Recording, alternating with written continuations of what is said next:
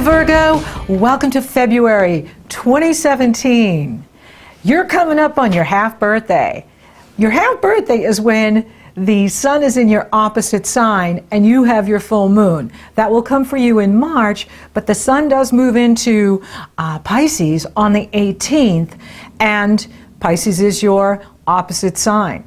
And so you are moving towards that. In fact, the Leo lunar eclipse, which is the first in this series that's beginning here in 2017 and 2018, not only completes the eclipses for you, yay, you graduated.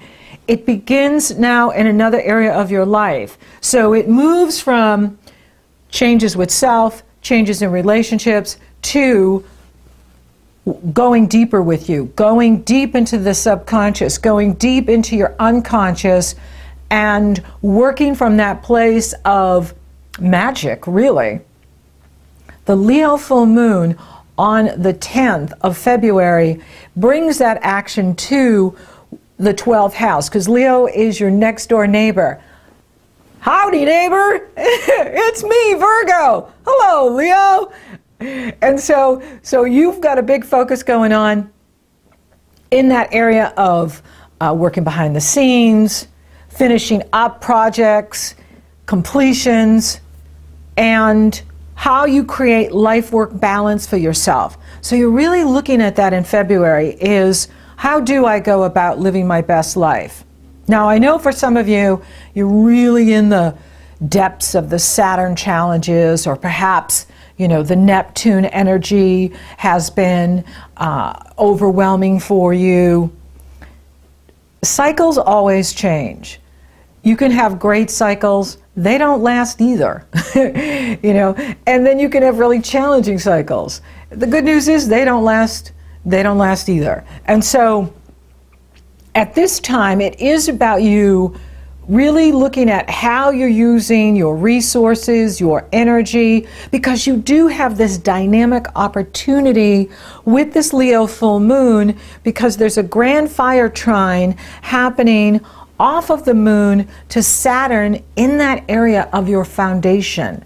How you strengthen yourself, how you build your reserves, your emotional, your spiritual, your mental, your physical, and as well as your financial reserves. To Uranus in the area of your power, intimacy, how you use your power, where you need to set boundaries, where you need to make some changes. Uranus is in that area of other people's values, other people's resources.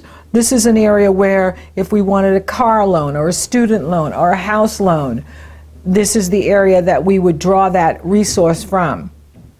Jupiter is in the area of earned income, how you use your resources, your time, your energy. And they are making a magical connection that can bring sudden windfall, sudden opportunity, sudden breakthrough. Now, it's not going to be, like you win the lottery, although anything's possible. It's more about how you're using your talent, your gifts, your skills to create abundance for yourself, and the universe adds to that. So this is a harmonious full moon here on the 10th, in that it is in harmony with Uranus and Saturn forming that gorgeous grand fire trine, and Jupiter is sextile the moon and trine the sun. So there's something really happening here with you, that it's in regards to your work, that's bringing you greater prosperity, greater wealth. And if you're not feeling it as you go into February, like maybe some of you are feeling kind of stuck, like I don't know where I'm supposed to make my next move, or I don't know how to really tap into this abundant energy and prosperity. Where do you need to make an adjustment? Do you need to set a boundary? Is there someone in your life distracting you? Are relatives distracting you? Are friends distracting you? Are clients distracting you?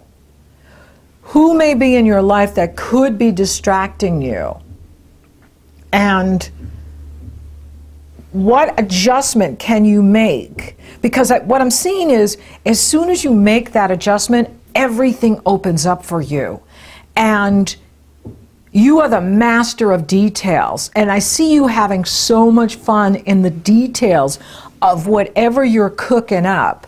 So it's like you have this recipe going, and you're adding these ingredients, and you're stirring the pot, and you're smelling the aromas, and you're just so excited about some project you're working on, or something you're launching, a new job, a new home-based business, working with others, something that you're creating, and it really opens you up here. So this is a time for you to really get ready for takeoff and see where you need to make that adjustment so that you are capitalizing on your resources. And again, resources are not just money, they're your time, they're your energy, they're your talent. And how are you using those resources, and what is in the way? Maybe the adjustment needs to be something in your subconscious, or you know how we all have that inner critic, right? We're not good enough, we're not doing enough, oh, you're too young, oh, you're too old, oh, you're, whatever, and that could be coming up for you at the full moon eclipse. And that's the universe saying, hey, Virgo, your perfection is in your imperfection. You don't have to be perfect, because guess what? None of us are. I am far from it. And so you want to be not holding yourself back because of some self-imposed limitation that makes you feel that you're not enough of something. You are more than enough. You're a hero just for being here on this planet. This is the only planet in all of cosmos where we have to balance all four lower bodies: the emotional, the spiritual, the mental, and the physical. We have to work on all four quadrants simultaneously. Everywhere else in the universe, you only work on one at a time. So if you reincarnate to another planet, you'll only have to work on the mental quadrant, or the spiritual quadrant, or the emotional quadrant. But here on Earth, it's all four. And the mutable signs have really been challenged lately with the Saturn and the Neptune. And so, and Saturn always exacts ideals for us that are not attainable, that are out of the reach, because it's about striving for your greatest, highest contribution, but not holding yourself back because you don't think it's good enough, or Saturn is the one that can make us feel like we're not doing enough. And so if you can hear the plows out there, we just got a foot of snow last night, and they're digging out my house right now. And so I do apologize for the any noise distraction that may show up on the microphone. This microphone is so powerful, it picks everything up. But this is the time that I have to record, and so I have to do what I have to do. Look at this, this is the Saturn, right? I got to do what I have to do, but it's not going to be perfect because there could be background distractions going on. So that's it. And so Virgo, what are those distractions? Is it coming from you? Is it coming from your own inner critic, the inner judge? Right? Or is it coming from someone external in your life that's distracting you with their opinions or their ideas for you? This is about you making some sort of adjustment where you just say, hey, I'm going to do what I came to do, and I'm going to show up and do my best. And my best is going to be different from day to day, depending on how I feel. If I feel great, I'm sure my best will be great. If I'm not feeling so great, it may not be my bestest best. My bestest best. And so, yes, when there's not words, we make them up. and so this is really important for you to allow for what's ever coming up for you to go, right? Because you were just in this big cycle of having the eclipses in your sign, which was requiring you to change, and now they're behind the scenes, which is more about cleaning house in the subconscious, restoring yourself from all the growth work you've had to do, you know, these past couple of years, and building up your energy, building up your strength, completions. Now, what's really interesting about these eclipses, full moons bring things to completion. A full moon is always an opposition. The sun is in Aquarius, the moon is in Leo. Oppositions are awarenesses that come to you. They can come to you through other people. For you, where they're falling, they could be coming from your own subconscious, your dreams, your meditations. One of the ways you know it's a message from the universe is, for me, is always like I keep hearing it. Is I keep hearing the same message, whether it's from different people, or you turn on the TV, you hear the message. It's like, whoa, okay, Creator's talking, and so you could be getting messages, from other people. You could be getting messages from nature, the animals, and it is to remind you of, one, how much you're loved, that you already are, you were born perfect, and finish up what needs finishing and begin what is about to begin for you. Because, full moons bring things to conscious awareness. Full moons bring things that were beneath the surface that we didn't know about to our conscious awareness. Like, wow, I do that. I didn't know I do that. And yet, this is the first eclipse in Leo. So there's new beginnings happening here with this Leo energy. Then you have the Pisces new moon eclipse. New moons are always new beginnings. So the best time to set your intention or start something is right at the new moon, or I always like to give it at least 12 hours, 24 hours, because the new moon is actually, you can't see it. So once that moon starts to crest, that's when the light is gaining, and that's the best time to start something new, because as the moon is gaining light, that means you have the momentum behind you. Pisces is the last sign. So, yes, it's a new moon, but this is the last eclipse in Pisces for 19 years, just like Virgo. And Pisces is the last sign. You don't begin things in Pisces. You wait till the sun goes into Aries. That 0 degree point of Aries is spring in the northern hemisphere, fall in the southern hemisphere. But it's also the first day of Western astrology. Our Western astrology comes out of that 0 degree point. When the sun enters Aries, for Western astrologers, it's our Happy New Year. And that's why there's no 13th sign as the anti-astrologers are trying to project out there, because it's not based on the constellations. It originally was, but it's the way that the planets move, it's a precession, so it moves back, just like we're moving from Pisces into the age of Aquarius. We're not moving from Pisces to Aries, we're moving from Pisces to Aquarius. So we've moved since thousands of years ago when we started Western astrology, but we still follow the same process.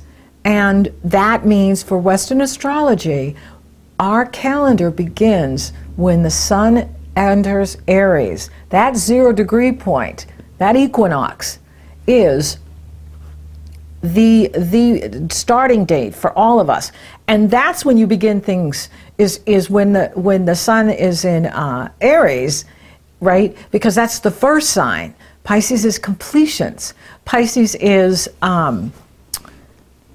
all about finishing things up. And I was just watching, who was it I was watching? I can't think of his name right now. He's so good, The Group. And they were talking about, we're getting 4 waves of energy in 2017.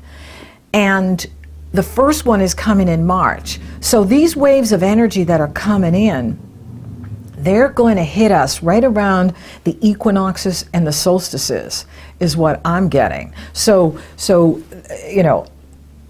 these waves of energy is part of the challenge, because you guys are many of you are so spiritually advanced that it's hard to be on this planet when there's so many negative people.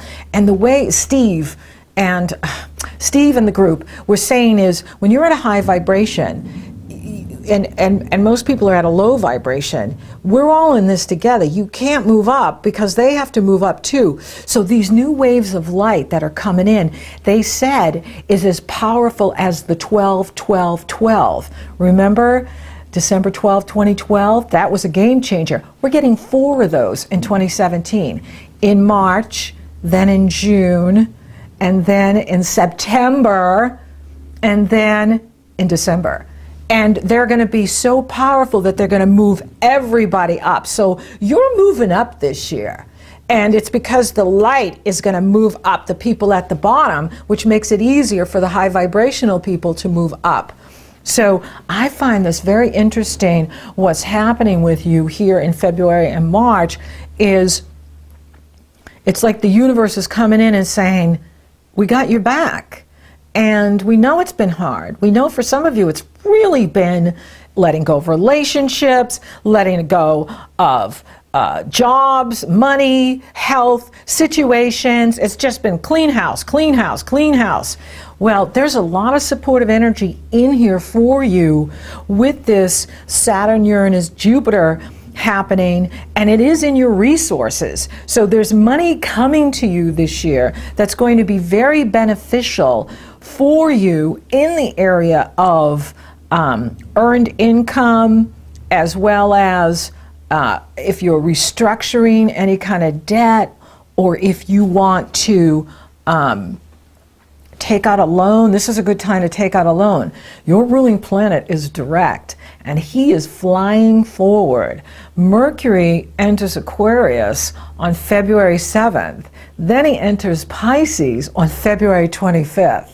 So Mercury is on the move. That means you're on the move. And these eclipses have you first focus in the area of your life and your work, which is all about loving you, taking care of you, doing what's right for you, taking time for you, making sure that you're making your own rules to live by. Don't live by the rules of what others are doing. Don't follow their North Star. Follow your North Star. And the North Node is still in Virgo. So it is about, you know, following your own path and doing what's right for you and making your own rules. And, you know, these are the hours I want to work. These are the hours I want off. These are the hours of, you know, what I want to do. And, you know, work on this project or that project. And so make your own rules. And what needs completions with you, right? What do you need to finish up? You're going to have the opportunity these first 3 weeks to really work behind the scenes and work on finishing projects. Perhaps you're dreaming and you're using that dream space to create the future, to create what you want. It's not always about action. You know, really it is about lining up the energy with what you need, lining up the energy with forward movement, like lining up your energy for what you want to create. So visualize what you want to create. Visualize what it is you want in your life. You know, a lot of you have just been doing a lot of letting go, and you're now at this place like, I don't even know what I want right now. Or maybe I just, you know, I want this, or I want that. I want love, I want prosperity. Those are really general, and those are good, you know, but perhaps you could define it by how it makes you feel, right? I'm with my soulmate, and she really supports me. I'm with my soulmate, and he has my back. He takes care of me, and I take care of him. We're such a powerful partnership. Things like that. So describe what you want here in 2017, but do it based on how it makes you feel. As the energy moves into Pisces, that brings that focus to the area of relationships. Now, this is important because you've got a very big focus going on here in the area of relationships. And this Pisces solar eclipse, it's the last eclipse, and it is something else because Mercury is in Pisces. The South Node is in Pisces. The Sun and the Moon are coupled together in Pisces. Neptune is in Pisces, and he's direct. He is the god of the oceans. Pallas Athena, the asteroid of wisdom and truth, Pisces. Chiron, the wounded healer, Pisces. So this is now bringing your attention and focus from February 18th on to relationships, partnerships, other people, your public, which is going to be very requiring for you. So, you know, for those of you that work for yourself, it's going to bring many clients, it's going to bring many customers, it's going to bring many patients to you. And doors are opening here for you in this area of relationship. And so, you know, for those of you that are ready for a new relationship, this could open the door for a new relationship for you, because this is the last eclipse in this area, and then it's going to move to Aquarius, and that's going to bring the focus on the work and the health. And, you know, when Saturn moves into Capricorn, that's going to really start harmonizing with all your planets in Virgo. And that's going to feel so good. And so for some of you, you know, you need to look at the relationship you're in and how that's serving you. Is it serving you? And for those of you that are open for a relationship, you know, this could be bringing you a new partner. Absolutely. Because it's new beginnings. And it's also completions. Now, another wild thing that's happening here is there's so many planets at the time of this eclipse in water. And Mars is also coupled with Uranus at the time of the eclipse. And he squares Pluto on the 22nd, and then he merges with Uranus on the 26th, and then he opposes Jupiter on the 27th. This could be creating some wild stormy weather. So, you know, like for those of us here in the Northeast, we could be getting some major storms, as well as California has been getting a lot of water, well-needed water in the southern part of the state, which is great. But then, you know, it's like when your cup is full and you keep pouring water, the water goes everywhere, right? So, you know, we don't want flooding, but, you know, Neptune is really powerful, and he rules the seas, and I'm seeing stormy weather here in February, especially at the end of February. We could be seeing some real precipitation with all of this Pisces energy, all these planets in the water quadrant, and Neptune is going gangbusters here. He is coupled with the new moon, and he's direct, and he's in his own sign. He rules Pisces. He's in Pisces. He's just going to pull that ocean up on the West Coast and the East Coast, and we're going to see, you know, probably snow here, and you know, tons of rain in California. And for my followers in the southern part of the planet, in Australia, New Zealand, Argentina, you could be looking at, you know, a hurricane, a lot of rain, and so this is really interesting. And you know, this has got you jazzed up sexually.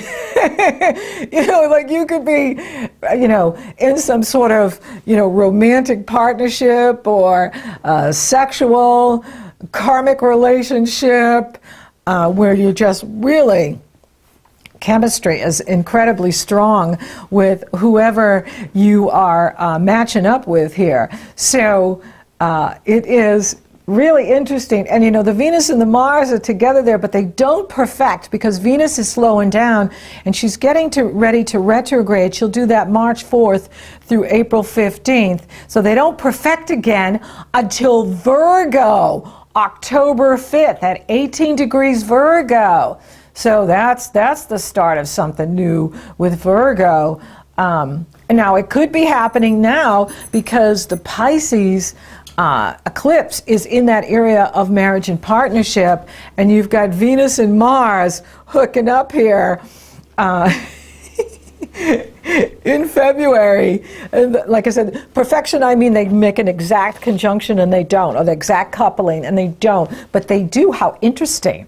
They do in October for you, and that is at 18 degrees Virgo, Venus and Mars perfect. And so that is the start of something new. Could be a new start of a relationship. It could be a new start with you, like you do some sort of makeover. I'll talk about that when we get to October. And so I wanted to be able to go into more details this month, and you know, because I didn't get to really do that like I like to with the year aheads, because I moved and I only had so much time scheduled. And so this is a really powerful month for you. Doors are opening for you in love. For those of you open to love, doors are opening for you. And it is going to continue throughout this year with the doors opening. You're doing a lot of work behind the scenes, and think about where you can make an adjustment, because once you do that, everything falls into place for you this month.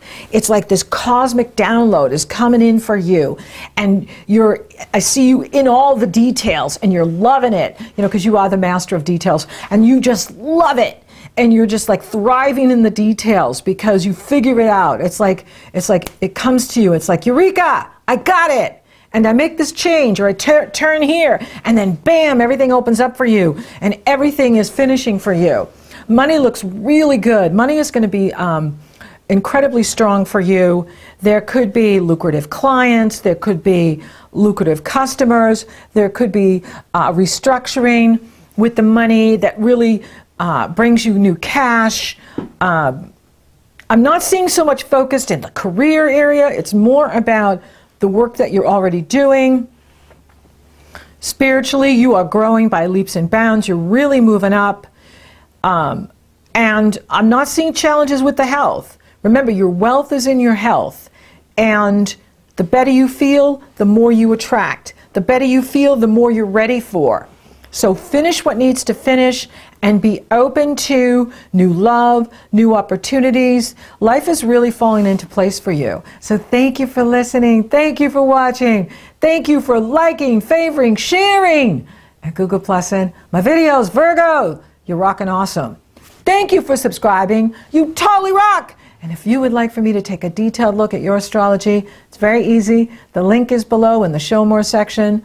It's also up in the cards. So until next time, Virgo, doors are opening for you. Be ready.